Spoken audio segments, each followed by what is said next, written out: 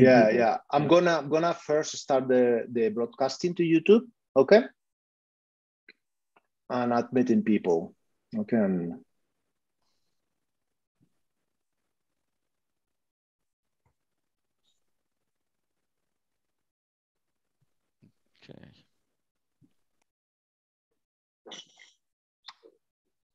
Okay, so welcome everybody. Welcome to the virtual seminars in economic theory. Today, we are happy to have Hao Yang from Yale, who's going to talk about distributions of posterior quantiles and economic applications. This is a joint work with Alexander Zentefis, and we have guest panelists, Piotr Dworczak and Wolfgang Pesendorfer. So thank you all for their participation. The format, as usual, is a 60-minute presentation followed by 15 minutes of questions at the end. We are gonna move then at that point to the virtual chair academic metaverse where we can have a more informal discussion. We will provide you with the link now and at the end of the seminar. During the talk, we recommend you post your comments and questions in the Zoom chat. Alexander will try to answer your questions, and if you find it necessary, you can also unmute yourself and address the questions directly to the speaker. Let me remind you that the talk is recorded. Our next talk is next Thursday. In that occasion, Ben Brooks from Chicago is going to talk on the structure of informationally robust optimal mechanisms. The guest panelists are going to be Marcina Rostek and Rakesh Vobra. So, okay, thank you again. Okay, the screen is yours. Okay, can everyone hear me? Okay, thank you, NJ, for the invitation, and thanks everyone for coming. And as the introduction goes, I'm going to talk about distributions of posterior quantiles today. Normally, I would like to start with some motivation and economic background stories to fix ideas, but I'm not going to do that today. In fact, I'm going to start with an overview of the theoretical result. And then I'm going to go into more details about that result. And then I will give you several applications. Okay, so let me start with the overview. And is this working? Okay. Consider a one-dimensional state variable called omega, and suppose that it follows a CDF, can be anything. And consider a signal for that state. A signal is a joint distribution of state and signal realization such that the marginal of state equals to the prior F naught. Or equivalently, we can think of a signal as a probability measure over posteriors that average back to the prior. Now, this is a signal, so there's going to be a bunch of signal realizations. And for each signal realization, one can apply Bayes' rule to update belief and form a posterior, which is itself a distribution over state. Right? So it's an entire distribution.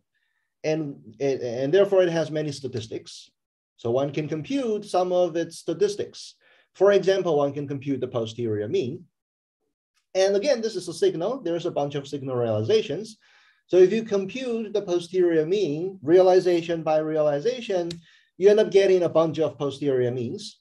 And of course, you can then ask, what's the distribution of posterior mean? We know the answer to that. H is a distribution of posterior mean under some signal if and only if H is a mean preserving contraction of the prime. All right? But now let me rewind for like 10 seconds to the point where I said, let's compute the mean. Well, we didn't have to compute just a mean. There are many other statistics out there. For example, we could have computed the median, the posterior median. Take a posterior, compute its median, and ask, what's the distribution of posterior median? Do we have a similar kind of characterization of that? And the purpose of this talk and this paper is to tell you that the answer is yes, and here's the answer, right? There are two distributions, upper bound F bar, lower bound F lower bar, that depends only on the prior. And in fact, F upper bar is just a truncated prior where you throw away the states that are below the prior median. And F lower bar is the other truncated prior where you throw away the states that are above the prior median. And the answer to the previous question is that H is a distribution of posterior median under some signal if and only if H belongs to this first order stochastic dominance interval. All right, so you take any distribution H that belongs to this FOSD interval, one can construct a signal such that the induced distribution of posterior median equals to H. And conversely, for any signal, the induced distribution of posterior median must fall in between this FOSD interval. All right, so that's the result. That's the main message for today. And now let me go into a little more details. The model, well, you basically saw the model. The model is the following. There's a one-dimensional state variable that has a distribution F naught, and F naught can be anything, again. A signal is a probability distribution over posteriors that average them back to the prime. Let me let script N be the collection of all signals. And now for each posterior, for each distribution, and for any number tau, one can compute the quantile, the tau quantile of this distribution. Now, because we're playing around with all the signals, we can't just make assumptions saying that there's a unique quantile for each distribution. In some sense, the realized posterior is endogenous here. So we have to keep track of all the quantiles. And that's why it's an entire interval, perhaps, because the CDF might have a flat region there. Here, the F inverse is the usual quantile function that one would define. And because the posteriors are kind of endogenous, to complete the description of the statement, I have to specify a quantile selection rule because there might be multiple quantiles sometimes.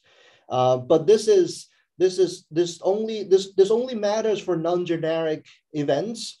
So in any incident where the selection rule might matter, a slight perturbation could get us out of there. But for completeness, let me still state and introduce the notation for that selection rule, but keep it with a smaller font, just to say that this is for completion. So if this is too much, you can put that aside in your mind for just a second. So sorry, can I ask about this? So yeah. If you just let the sender, I imagine you're going to get to some sort of design problem in a minute, like a Bayesian persuasion problem. If the sender could just select from the interval, yeah, would that correspond to your assumption about the selection rule, or could it be potentially different? Could it depend on the objective function?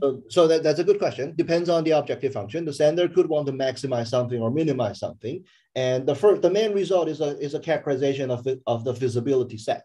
And so for completion, I would have to keep track of the selection. But you're right, for specific sender receiver persuasion problem, the sender gets to pick a selection rule, and we kind of get that for free if we look at. Right, and then the thing you said that you can perturb things a little bit and get anything you want kind of suggests that you have to be careful about the selection rule to get existence in that optimization problem, because if you're not careful, maybe you'll get some sort of lack of compactness of the feasible set or something like that. Yeah, exactly. So that's why we have to have this selection rule. And the reason we'll see in a minute what I meant when I said it's non-generic. But we have to have the selection rule in place for the sender's problem to be always well-defined. If that's okay, so it's fully general at this point, the selection rule. Yes. Okay, yes. Cool. Thanks. Right. It's fully general in the sense that for any posterior and for any quantile number tau, a selection rule is a mapping from that pair to a distribution of quantiles one might select. Okay, and let me let script R. Let me let script R be the collection of all the selection rules. All right. Now here's the statement. For any tau, for any signal mu and selection R, let me let H tau denote the distribution of posterior tau quantiles induced by the signal and selection. And here's the formal definition. Right? And let me let script H tau be the collection of all the distributions that can be induced by some signal and some selection. All right. The goal for this paper is to characterize this set.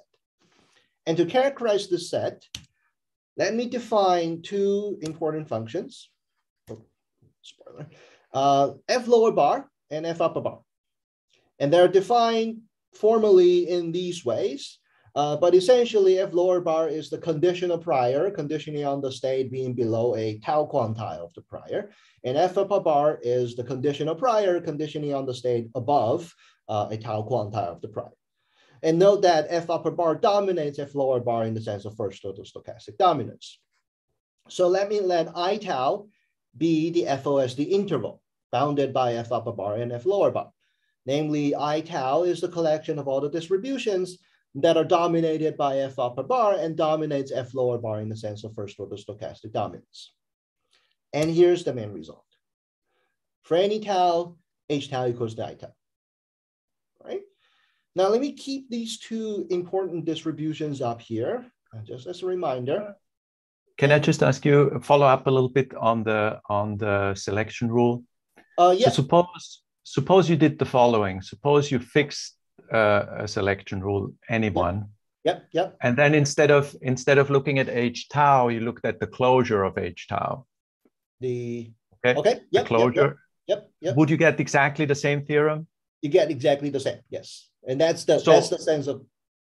So there is a sense in which this is a useful observation because sometimes the selection rule is given by the environment, right? So you have this application to redistricting, where there is perhaps a sense that the selection rule is not up to the redistrictor, but it's given by the institution. So if you restated the theorem saying, look, I get basically the same result for any fixed selection rule, I think it's perhaps a useful observation. I see. Yes. That's very helpful. Thank you. And actually, we're right on that topic. Let me visualize this theorem by showing you this picture. Here I'm plotting F upper bar and F lower bar. F upper bar is in red, F lower bar is in blue, and the green dotted line is the prior. The theorem says, for any signal and for any selection, the induced distribution of posterior tau quantile must fall inside this interval, this FOSD interval, in between the red and the blue one. And conversely, if I pick any CDF in between the red and the blue one, there must exist a signal and a selection such that the induced distribution of posterior tau quantile coincides with the one that I just picked. And going back to Wolfgang's earlier question, one can think of a slightly stronger result as the theorem that I just stated, the closure of H tau equals to this interval, or alternatively, a proper notion of the interior of this FOSD interval equals to H tau for any fixed selection rule. All right.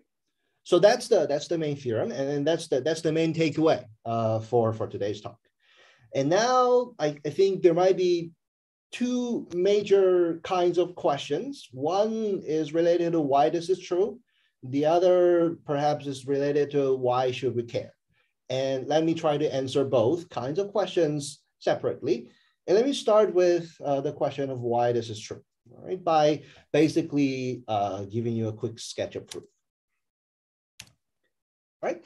And the proof has two parts: to show that H tau is a subset of I tau, and then to show that I tau is a subset of H tau. The first part of the proof is relatively easier, so I can so I'm going to do that first. Okay. Now, to show that H tau is a subset of I tau, what I have to do is to take a signal and take any selection arbitrarily, and argue that the induced distribution of posterior tau quantile H tau is bounded in the sense of first order stochastic dominance by this F upper bar and F lower bar.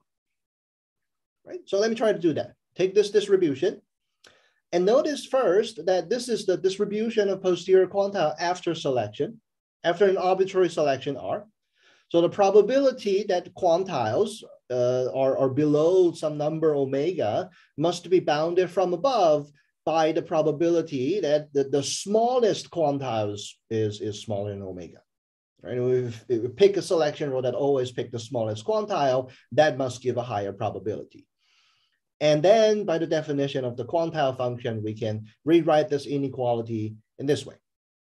Right? That gives you one side of inequality. And the goal is to make F lower bar an upper bound in terms of pointwise dominance of this object. Right? Then at least we establish one side of inequality. Now, how to do that then? Well, remember, mu is a signal, so it averages all the posterior back to the prior. Now, these are I think, the only two equations one should keep in mind for this talk. So let me just keep them here. All right. And if we look closer at these two equations, here's one observation. It's not really an observation. It's quite straightforward at this point. We fixed an omega, right? This omega is arbitrary. After we fix this omega, this object, this probability, can be thought of as the probability that a random variable f omega is above tau, whose distribution is implied by the signal mu. And the second equality says the mean, the expected value of this random variable f omega must be f naught omega. All right. So if we view it this way, right, regard f omega as a random variable that has a mean constraint, we can then ask, what's the largest possible probability one can get for this kind of random variable on the event that it is above some number tau?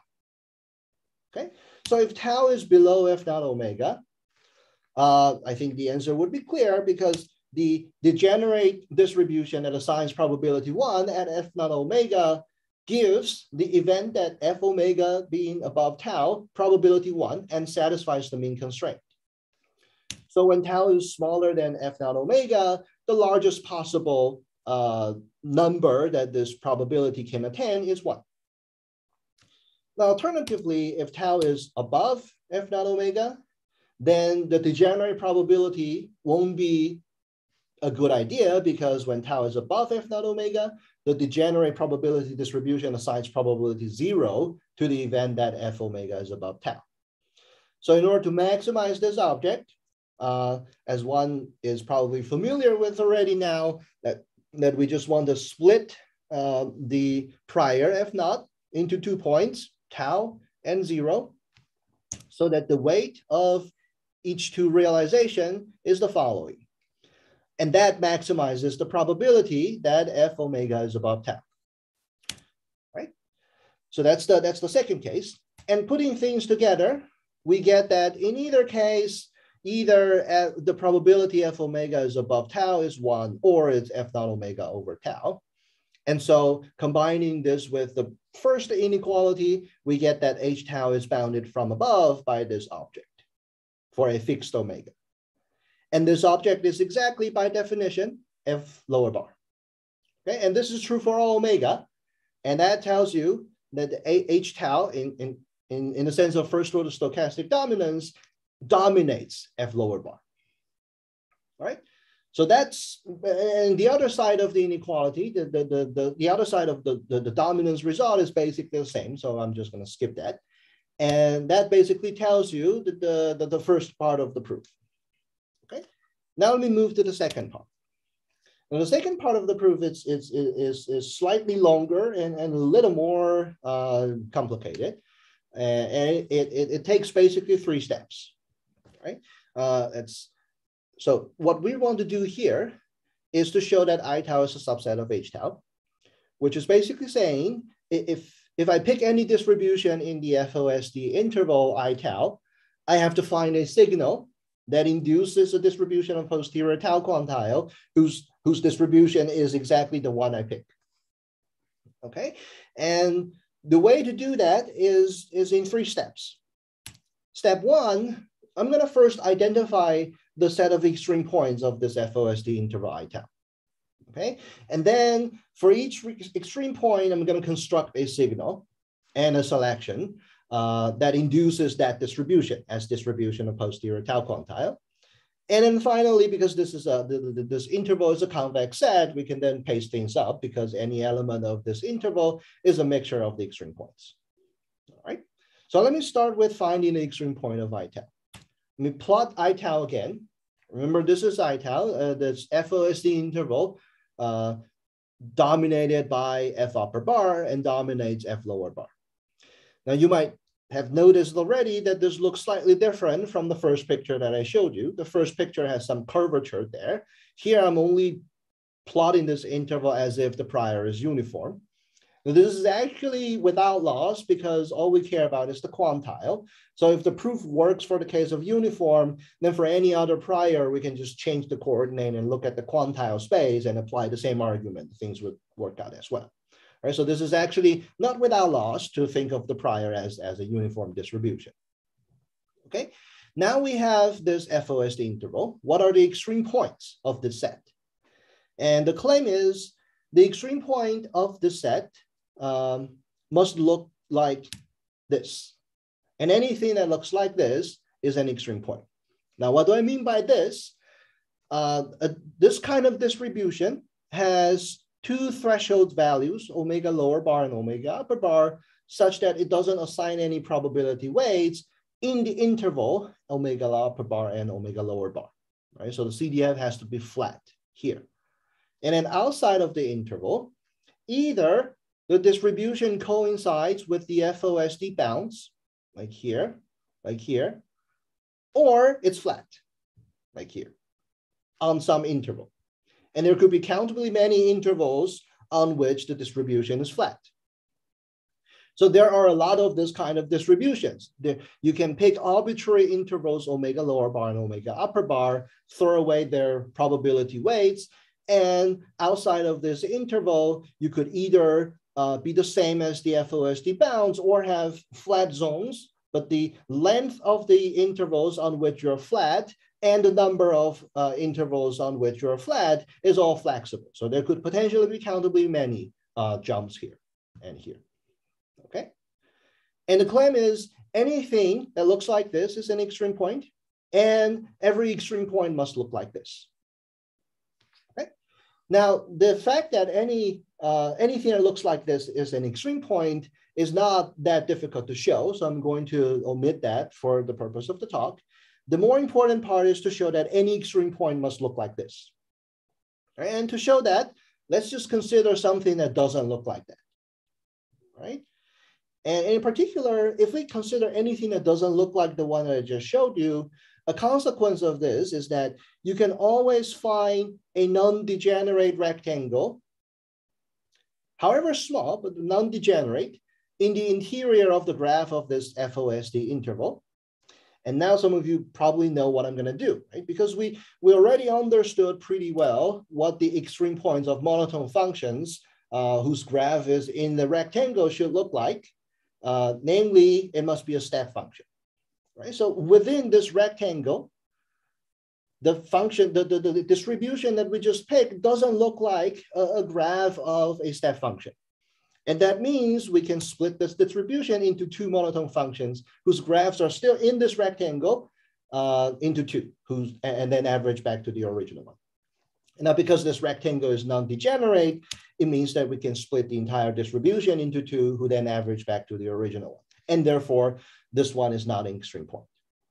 So as a consequence, any extreme point of this FOSD interval must look like this. Okay, so that's step one. Now going to step two. Sorry to be nitpicky about the literature, but I'm just wondering if this doesn't follow from the Kleiner-Mulderman and Struck paper, because they do characterize extreme points. I think the difference is they only have one bound. You have bounds on both sides. Is that the difference? So so that's one difference. And another kind of important, but exposed, it won't matter that much, difference is that they look at majorization order. And so if we have to transform things in this setting to majorization order, there's an underlying assumption that the density is there. First of all, density exists, and then density is monotone. So ex ante, it's not obvious, but ex post, if you look at the structure, it looks pretty similar to the extreme point characterized by Kleiner-Mulderman and Struck. Okay. Thank you.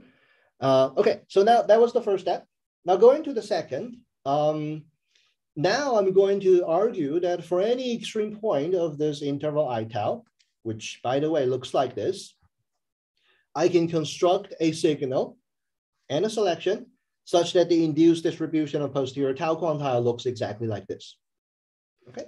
Now remember I said even though we've characterized the extreme point, there are still a lot of extreme points, especially that there could be countably many jumps here and here. And it's complicating things, and it makes it harder to see through what really we'd want to do.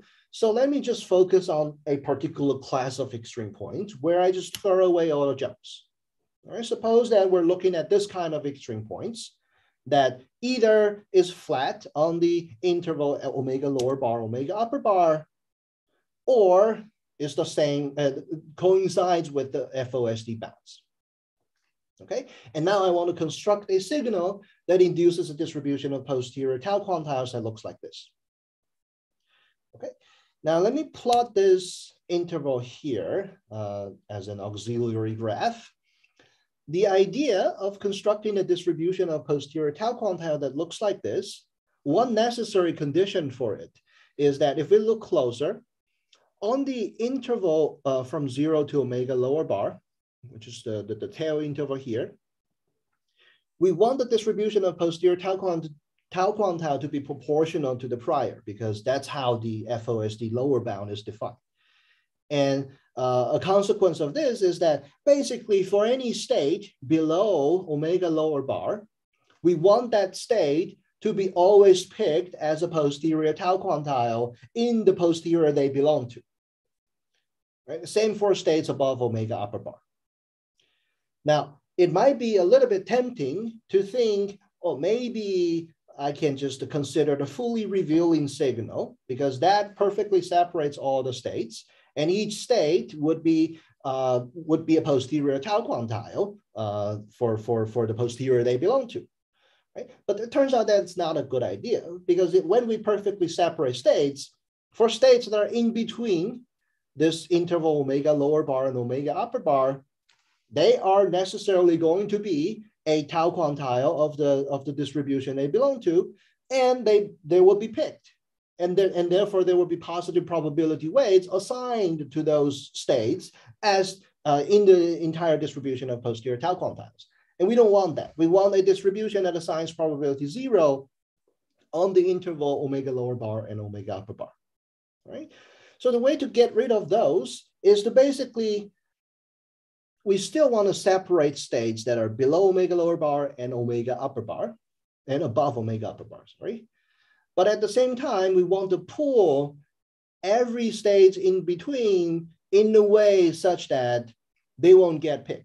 And one way to do this is to pull all the states in between uniformly with each one of the separated states either below or above. Okay, now let me be more precise. Let's give this part another color, gray.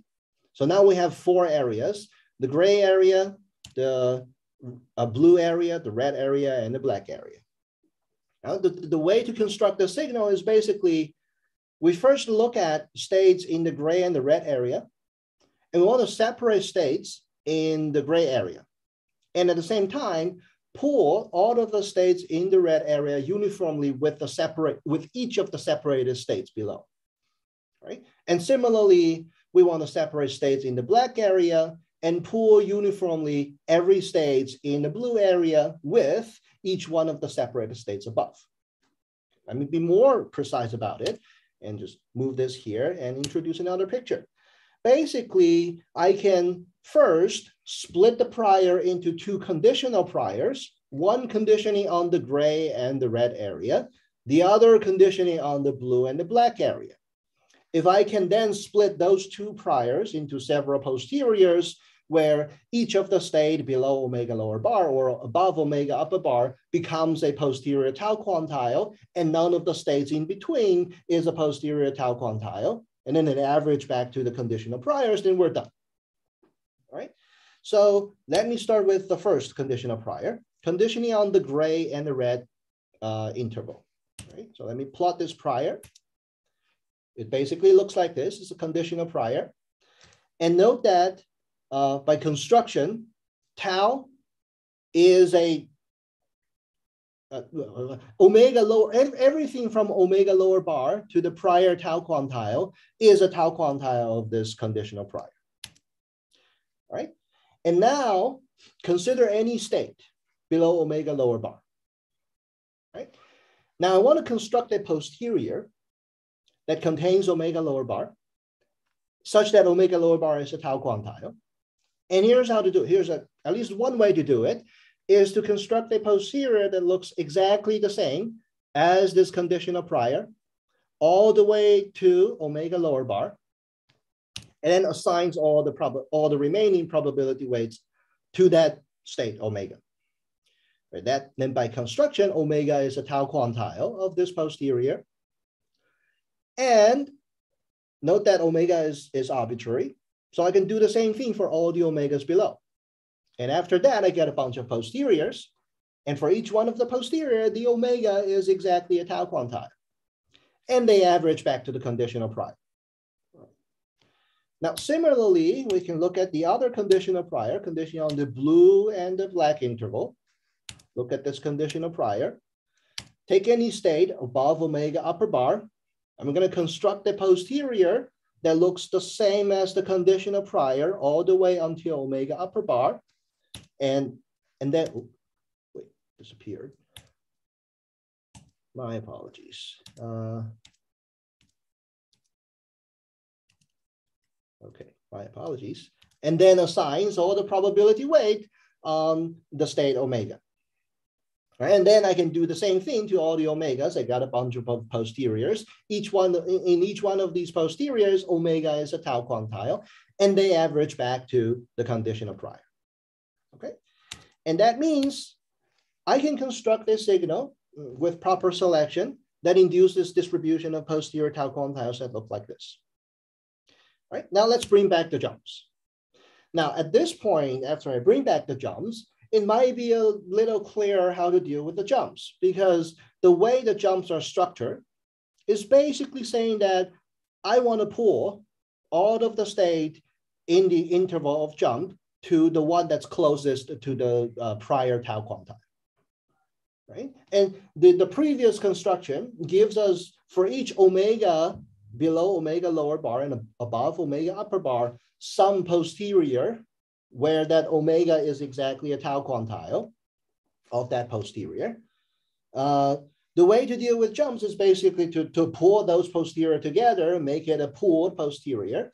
And once we do that, exactly the omega that's closest to the prior tau quantile is going to be a posterior tau quantile in the pooled posterior. And that deals with the jumps.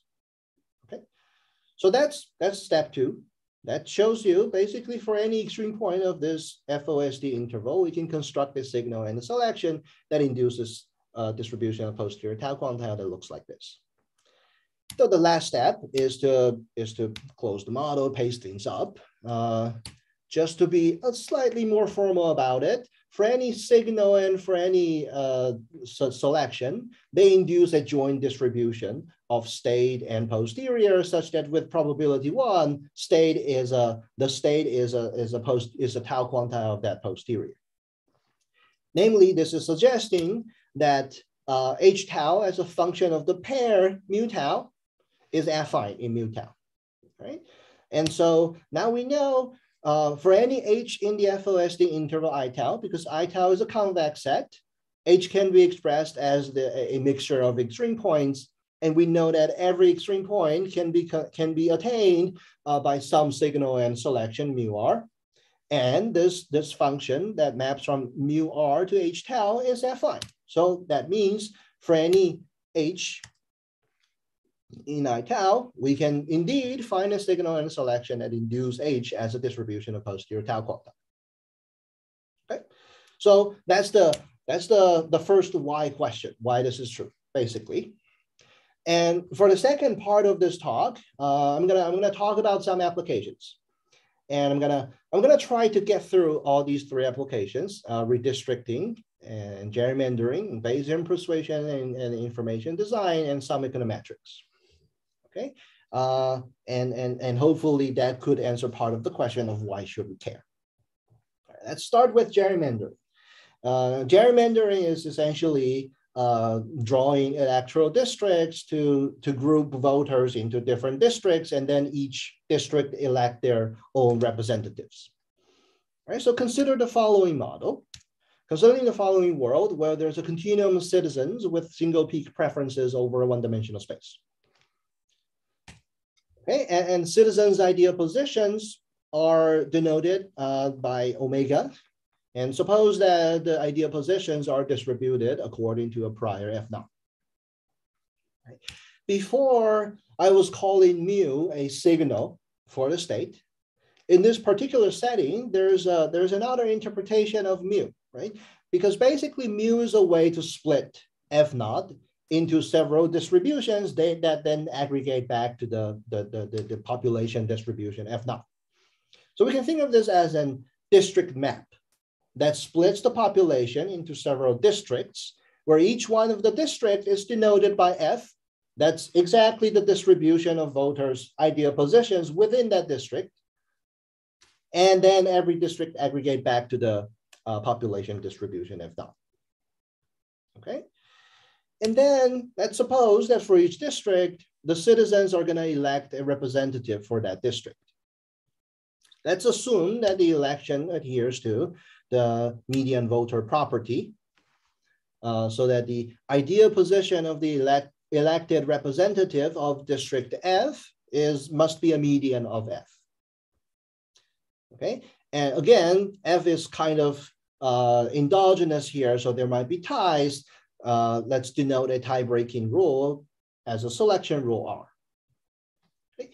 Now, in this setting, one can ask the following question, which is, given that there might be a map that split the population distribution into several districts, and then each district elect a representative, what are the possible scenarios? What are the possible compositions of the Congress, or the collection of representatives that can possibly be induced by some district maps? All right. In other words, what are the limits of gerrymandering? Right? What's the set of possible composition of the Congress, which is formally defined as the distribution of the representative's ideal position that can be induced by a map, right? And our main characterization answers that question, because remember, the main theorem says for any tau h tau equals to I tau, in this setting, we can pick tau equals to a half, and the prior is F0. So the answer is the collection of all possible induced distribution of posterior tau quantile, which translates to this environment. The collection of all possible composition of the Congress ranges from F lower bar a half to F upper bar a half. And what is F lower bar a half here? Remember, F lower bar a half is a truncated prior, where we just throw away the states that are above the prior median and put it into the language of this model. F lower bar a half can be thought of as a Congress that only represents citizens whose ideal positions are on the left of the population median. So in some sense, that's an all-left Congress.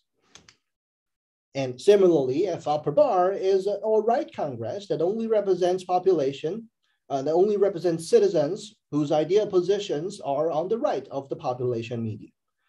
Right? So the answer to what are the limits of gerrymandering is, according to the main characterization, the composition of the Congress can range all the way from the all-left Congress to the all-right Congress. Anything in between is possible. Okay.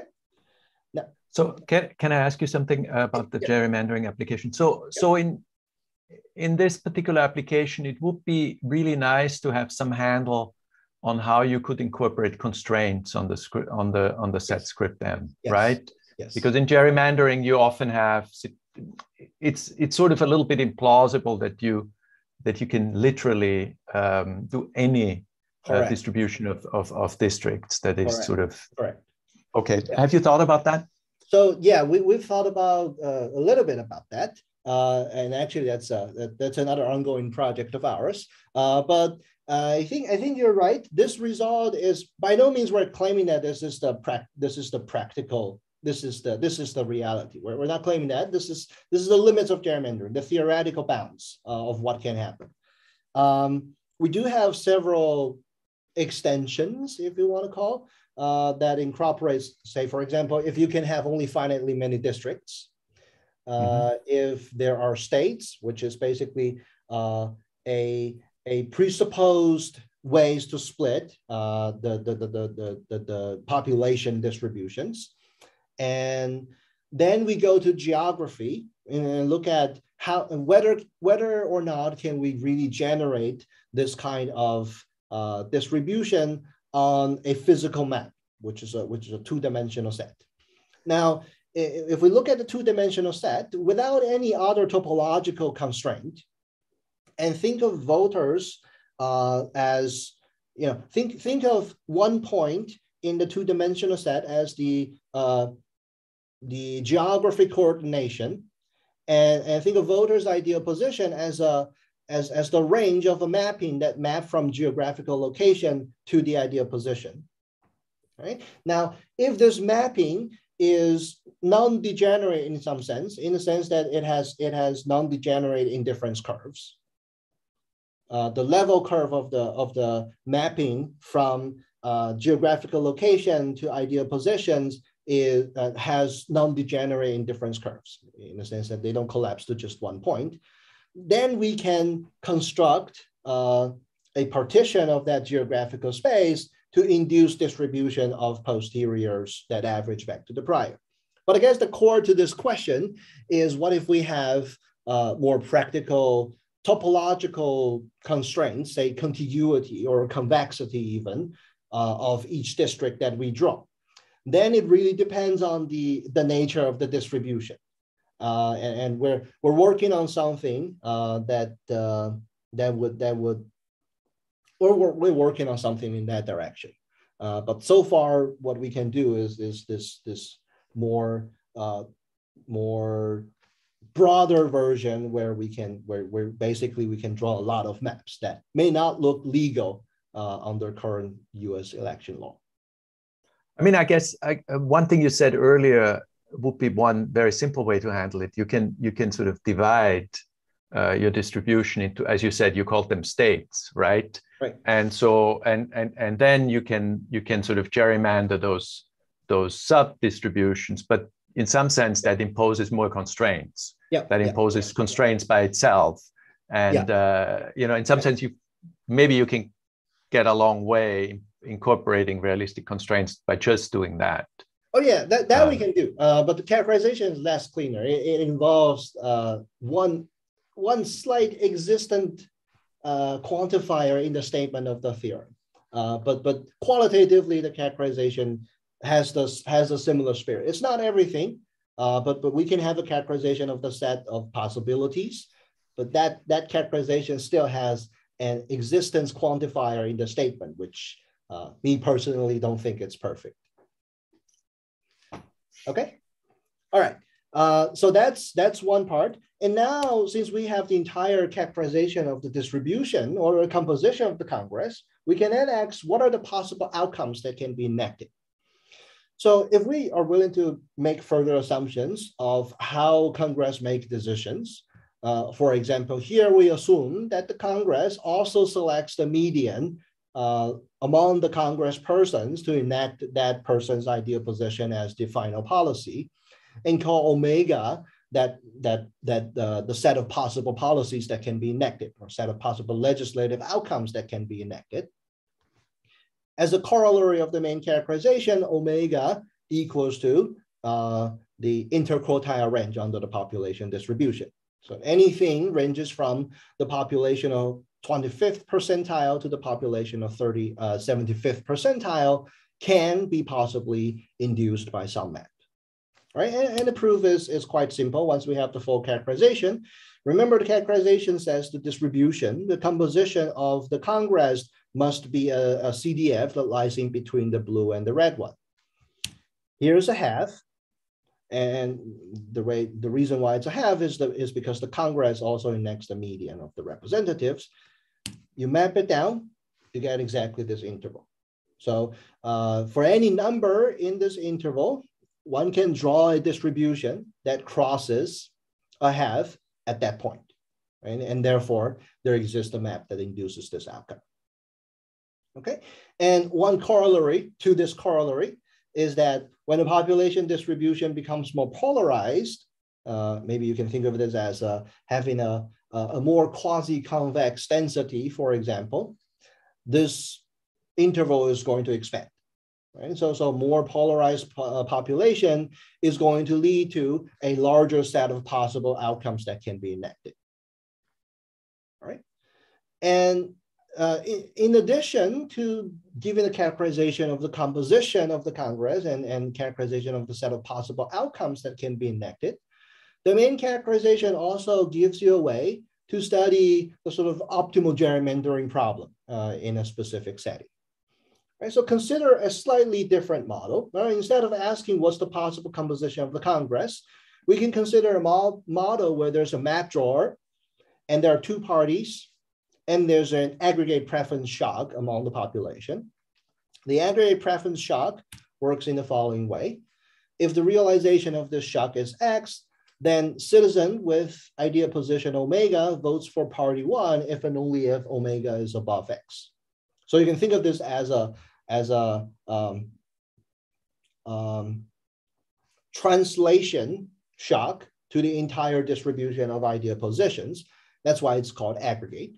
Here we don't have individual shock, right? So once we know the aggregate shock, we know perfectly how the voter is going to vote, right? And because of this, party one is going to win a district F if and only if F is below the largest median of that district. Now here, this is assuming that tie is broken in favor of party one. Okay. Now consider a map drawer whose objective is W, which is a function of the composition of the Congress. Now, because there are only two parties, it's just a function of the party one's seat share. Okay, and so the map drawer's problem is basically to choose a signal and a selection to maximize W, which is this, right? Choosing a signal and potentially a selection to maximize W of probability of winning, party one winning, and aggregating everything using the aggregate shock. Now, this looks like a complicated problem because now we have to understand how signal translates to distribution of posterior medians. But because we have a characterization, we know we can just scratch it and write down a simpler problem where the map drawer basically chooses a distribution in the FOSD interval to maximize W of 1 minus H. If W is increasing, then essentially we're just maximizing 1 minus H in the sense of first order stochastic dominance. And that coincides with the optimal map, one of the benchmark of optimal maps in Kolotylin and Walitsky, who also studies the optimal gerrymandering problem. And it also coincides with the perfect information limit of Friedman and Holden, who also studies this kind of optimal districting problem. It doesn't coincide to any solution of Wolfgang's paper, unfortunately, because the noise is a lot bigger, and the individual noises, it plays an important role there. But since now we have an entire characterization of the feasible set, we can generalize in another direction, which is the function W, right? Now we can basically look at any function W, because this is a pretty nice set. I is a pretty nice set. It's convex, it's a lattice, and we know the extreme point of this set already. Right? So for example, if W is something that's non-monotonic, for example, if the map drawer is a bipartisan committee who commits to maximize balance of power in the Congress, then the following H star is going to be optimal. In case you're wondering, H star looks like this. Okay. All right. So that's the first application. Now let me move to the second. Can I ask you a quick question about this, about the selection rule again? So I think based on what Wolfgang said before and this conversation we had, it seems like this result will survive even if you have an adversary choose the selection rule, which kind of seems to make economic sense, that maybe if things are fragile, you want to be kind of pessimistic. So is it true that you would get the same result if the selection rule is picked adversarially? I think it goes back to your earlier question. Sometimes it may fail the upper semi-continuity property of the designer's problem. We can look at the supremum or the infimum of that problem, no problem, and then we will have no problem. So in terms of the bounds on the probabilities of they're going to be the same. It's just that you cannot actually achieve these bounds precisely. You can only profit. You cannot do that precisely with epsilon deviation as what people often do. Then we can do that, no problem. Okay, thank you. That's a good point. Okay, now second application, Bayesian persuasion, and I think it's safe to assume that many of the audience know Bayesian persuasion and what Bayesian persuasion is about. So I'm just going to do a real quick review because of time. There's a sender, there's a receiver, there's a state. Sender wants to communicate information about the state to the receiver. The receiver is going to take an optimal action after updating belief and form a posterior. Sender can commit to a signal, and sender wants to maximize payoff. Right? Because the sender moves first, sender essentially gets to pick the sender preferred receiver optimal action given each posterior. Right? And we kind of know this problem, and we know that this problem can be solved in the principle of concavifying the sender's objective function. But we also know that concavifying a function, especially a multivariate function, let alone an infinite dimensional functional when the support of F naught is infinite, is hard, right? And so so analytical solutions for this general persuasion problem is known to be kind of a challenging model to solve. Fortunately, if we look at a special case where the preferences are such that only the posterior mean matters for the sender. I mean, Piotr has a beautiful paper about it. And I think Piotr and Wolfgang and myself, and I think many of you in the audience may have at least one or two paper that solve the persuasion problem under that assumption. Right? The characterization allows us to complement that setting, saying because we can now say that now instead of having preferences such that only thing that matters is posterior mean, we can now solve problems where everything that matters is the posterior median or quantile. All right. So let's assume that preferences are such that the sender only cares about a posterior tau quantile. Then we can write the problem into this, right? Choosing a distribution in the interval I tau to maximize the sender's objective. Again, I tau is a nice set. It's convex, it's a lattice, it's compact, and we know the extreme point. Plus, this problem is linear. Right? So we know the extreme point of a linear constraint maximization problem. We basically know a lot about the structure of the solution already. Okay. Now I can revisit the two classical examples in Kamienica and Jansko, lobbying and supplying product information to demonstrate how this works. For example, in the lobbying example, in Kamienica Jansko, they consider a sender who's a lobbyist and receiver who's a politician. The lobbyist wants to induce some action of the receiver, and the receiver wants to minimize the loss between the action taken and the true state. There, they assume that the loss function is quadratic. Here, I can replace quadratic loss function with the absolute loss function, or any rotation of the absolute loss function. Right? But under absolute loss function, for each posterior, the receiver's optimal action is the median. Right? It's one median. And therefore, the sender's problem is exactly this, choosing a distribution in I, a half, to maximize objective. Right? So if V is increasing, we know the upper bound is optimal. If V is decreasing, we know the lower bound is optimal. Again, if V is something else arbitrary, for example, there's an ideal action that the sender wants to induce, H double star is optimal.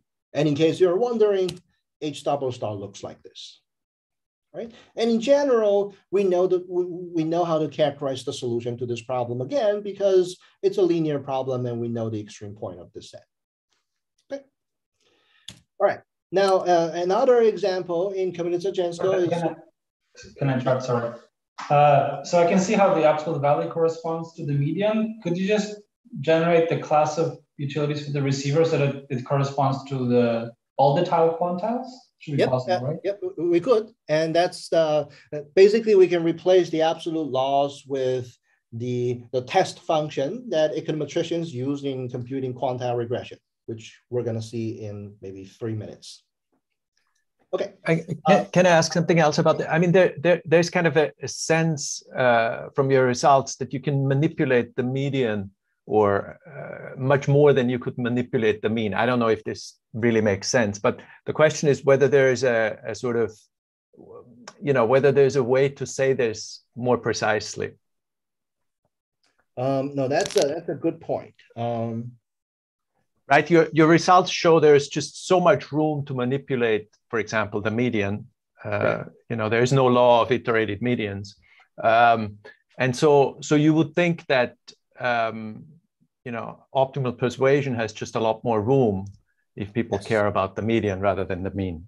Yes, it's just not clear to me how to say that to make that statement precise. Well, that's a good point, and you can ask for the sender's utility as you vary. So the receiver is going to be targeting some ideal point, and it can target it using a quadratic loss or an absolute loss. Yep. And what happens to the sender's utility? That's one way to capture this. Yeah. If you get more flexibility, the sender should be better off when the receiver is using the absolute value. I think it's a great suggestion. Right. Okay, that's a good point. That's a good point. At least we can go back to this lobbying or a more general setting where the sender has state independent preferences and the receiver wants to minimize loss, and we compare the absolute loss or generalized absolute loss, the sender's value in that problem with sender's value in the quadratic loss problem. And that's one way to do it. But in general, I think that's a good question. We're gonna keep in mind and try to think about that. All right. Now, another example that relates to Bayesian persuasion is supplying product information. But I think many of you have got the idea that we can apply this into problems that complements or generalized existing persuasion problems. So I'm going to skip that part for the sake of time and move to another model that talks about market segmentation in a two-sided market. Right? Consider a platform, call it a rideshare app, say Uber, who operates in the two-sided market. There is a unit mass of buyers, riders on one side of the market with unit demand whose willingness to pay are distributed according to F0. And there is a tau mass of sellers who have inelastic supply, but unit supply. Okay? Now suppose that this rideshare app can segment both sides of the market and match one side with the other, so that each segment consists of a subset of buyers and sellers, and the price of each segment is determined by the market clearing condition. Right? Now, there may be many practical constraints of what the platform can do, how the platform can segment consumers. Perhaps one practical constraint is that the thickness of the market, it would be ideal for the thickness of the market to be fixed. So the ratio of the demand and supply must be tau in each segment. Because under this thickness constraint, every consumer will be waiting in the same time, for the same time duration for them to get a match. It's a different story whether they want to take a ride, because that depends on the price, but at least for maybe fairness constraint, one might want the thickness of the market to be the same for each segment. Right? Now, in this setting, what can we say about, right? First of all, can we really verify compliance to the thickness constraint? Right? Because to verify compliance to the thickness, one has to observe demand and supply in each market segment. And that's sometimes something that's only known by the platform. Or does the platform have incentive to violate that? We don't know. Can we verify that? We don't know yet. Or more generally, what market segmentation maximizes revenue? What market segmentation is the most efficient? What maximizes rider surplus? Our categorization gives way to answer those questions. First, note that we can regard mu as a market segmentation in this setting, because mu is a way to split the demand side. You take in the thickness constraint, that pins down the size of the supply as well. And for any segment F, the thickness constraint plus the market clearing condition implies that the price in that segment must be a 1 minus tau quantile of that market segment. Now we have a characterization of distribution of tau quantiles, which in this setting is the distribution of price. So price distribution must be a subset of I tau. I1 minus tau, here's a typo, sorry. Right? And so the question, the answer to the question of how can we verify adherence to the thickness constraint, one answer is to look at price distribution. If you see a price distribution that falls outside of this FOSD interval, it means that it must not have been coming from a segmentation that satisfied the thickness constraint. Right? More generally, we can characterize the feasible outcomes, the pair of average price and total surplus. And here's the formal statement, but it's clear to show that in the picture, right? The picture looks like this. This triangle where the horizontal axis is average price, vertical axis is total surplus, is the set of possible outcome that can be induced, which can then be translated into a division of surplus. The vertical axis is total revenue, horizontal axis is writer surplus. So for example, if you're interested in maximizing revenue, you pick this point. If you're interested in maximizing surplus, you pick this point. And for any other different objectives, you know where to pick. Okay. Now, finally, the last application, which I think I have 2-3 minutes to it, is econometrics. Right. Now, let me quickly go over that application, which is basically about quantile regression.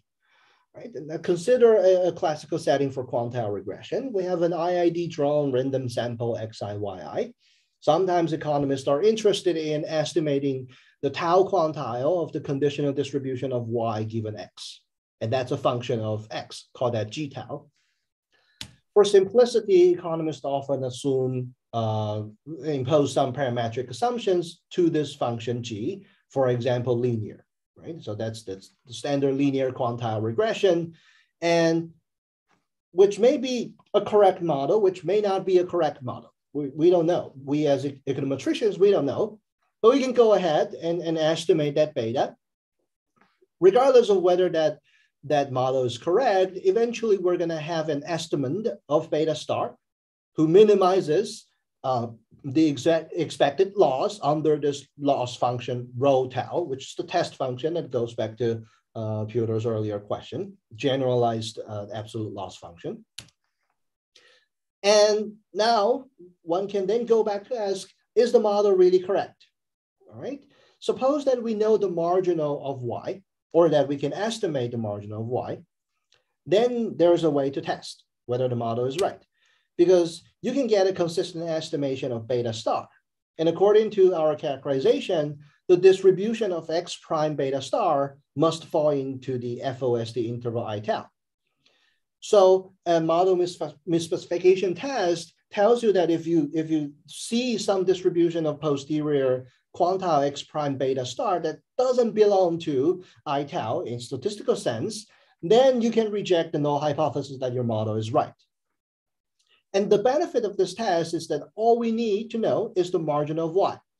Now, for the model misspecification test out there, usually one has to estimate the entire joint distribution of x and y, which can sometimes be computationally challenging, especially when some cells have very few observations. A benefit of this test is that we only need to know the marginal. But of course, there's a downside. The test is not asymptotically powerful because one may not be able to reject the null hypothesis even if you have infinite data, right? But we can do one step further by looking at cases where we only care about one covariance. Suppose that k equals to 1, and suppose that we know the marginal of x and the marginal of y, but for some reason we don't know the joint. Right? Suppose that y is wage, xy is years of schooling, but they probably are coming from different data sets. And we're interested in g tau. For example, when tau equals to 0.1, then we're interested in the top 1% of income earners as a function of years of schooling. But we have crappy data set. They come from different two data sets. We can't combine those data. Can we say anything about g in this case? The answer is yes, if we are willing to assume that g tau is increasing. Then, according to the main characterization, we have a complete characterization of the identification set of G tau. Right? And this is in a similar spirit of giving marginal. Can we say anything about the joint? I saw Mac is in the audience. So it's in the similar spirit, but one special thing here is that we focus on quantile, and therefore according to the characterization that's only about quantiles, we can say quite a lot about this kind of characterization of joint. And that also generates several existing results in econometrics. So I'm just gonna show that here as a showcase. And I think I'm just going to end here. All right. Here are my conclusion and discussion slides. Thank you. So thank you very much for your talk. It was very nice. So we now open the Q&A session. So panelists, you can start. I don't know. I mean, Wolfgang, perhaps. Do you have any final comment or any final question? I don't really have anything, so feel free to open it up. Piotr? I have one quick question, and a beautiful paper, by the way. I think one of the highest praises to say that I wish I had come up with this myself. I was just wondering if you have any thoughts on what if you want to characterize distributions of several quantiles, joint distributions. Is this doable? Is it very hard? That's my ideal. That's our ideal next step, and I'm not sure if it's hard or simple. We're just basically stuck because here it's one-dimensional. So a lot of the things is easier if it's one-dimensional and a lot harder if it's two-dimensional. So we're kind of stuck on that. But I do think we can say something about that. But I don't have much to say at this moment. Thank you. Good. So any question from the audience?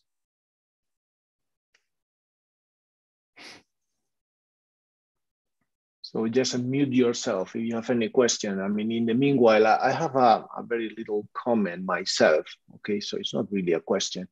So, I mean, beyond, I mean, the theoretical model, I mean, maybe what is interesting is the amount of application that can be drawn from the theoretical model, no? And I'm trying to understand, I mean, what is the general setting, no? I mean, beyond distributions and quantiles. So it's kind of, you start from a prior, which is basically like a distribution of resources, okay? Mm-hmm. And you can group your resources the way you want, yep. Okay? And the outcome of how you group the resources is gonna depend on basically quantile of your resources in each of the groups, right? So that's the general problem, which, by the way, sounds like a very general economic problem, no?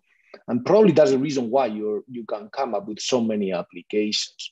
Right. One that crossed my mind, no, that seems to be related to this thing of aggregating resources, and then that the outcome may depend on, well, particular and a functional depends on the quantile of each of the group resources, is this family of games that are called the Coronel-Blotos game.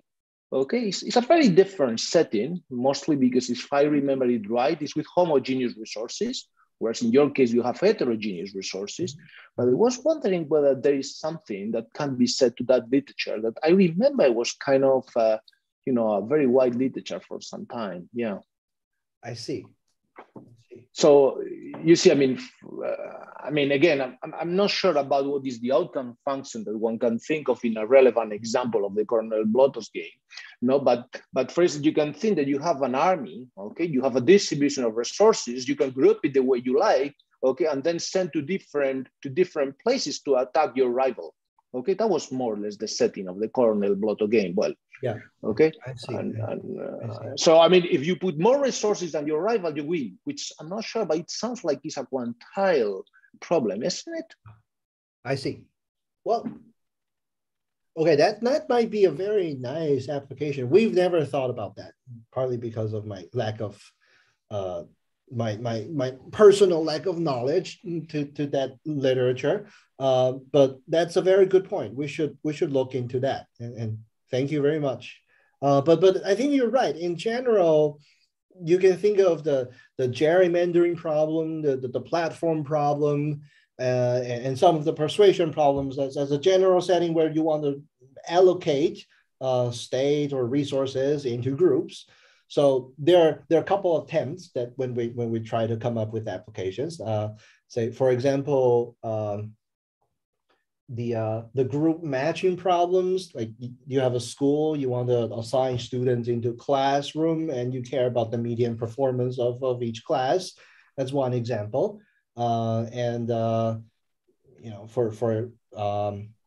Another example could be related to inequality and segregation. And you care about top percentile or bottom percentile of income earners, and you want to understand how segregation affected, right?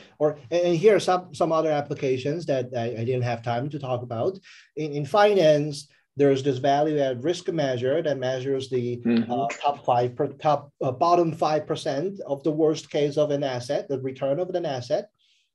And there's a analogous definition of co-VAR that measures the codependence of one financial institution on the other, which is basically a conditional value at risk, a posterior quantile, if you like.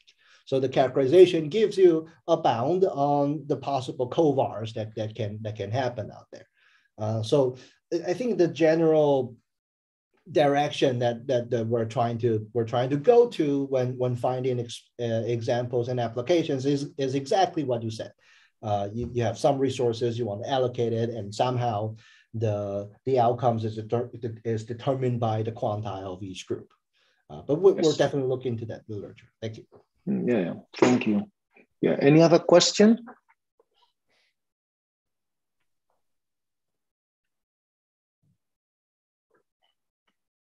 Okay, so it's almost time. So any other final question maybe? So in that case, maybe, yes? I could also ask this in the later session, but kind of follow up on this, and related to my previous question, is it feasible at all to characterize joint distributions of posterior means and a quantile? Because you can, like, when you look at these finance applications, maybe what you care about is like the average return of your portfolio and then the value at risk. Yeah. Is it at all, like, is there any compatibility between these two approaches? And this is how you presented the model. Like, we have this posterior mean model, which is tractable. Now we have your model, which is tractable. Is there any way to combine them in one characterization?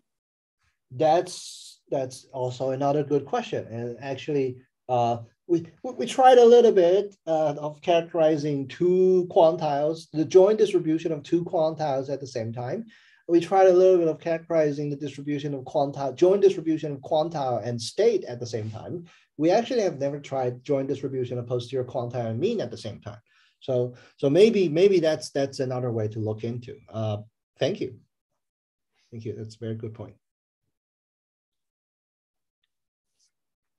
Okay, so thank you very much, everybody, for, and in particular, Kaid, co-author, and the panelists.